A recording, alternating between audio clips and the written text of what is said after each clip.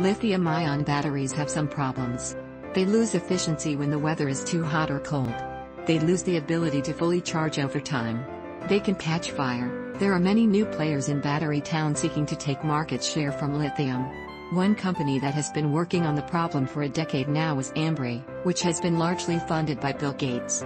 I learned about Ambri because it was the counterparty to the antimony supply agreement with Perpetua Resources that I wrote about in August. That led to a chat with Ambri Executive Chairman Dan Leff and Chief Commercial Officer Briggs. Ambri is a 10-year-old company that spun out of research from Professor Donald Sadoway's laboratory at MIT, Leff told me as we kicked off our discussion. And it was the master's and PhD thesis work of David Bradwell.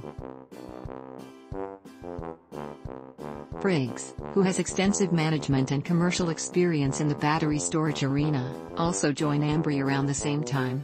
We assessed that we needed to do 3 things in order to bring the company effectively from the lab to the market at scale, Leff said.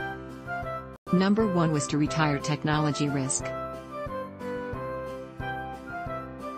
Number 2 was to build a commercial pipeline of opportunities by asking the market, if we built this product at this price and performance point, would you buy at scale?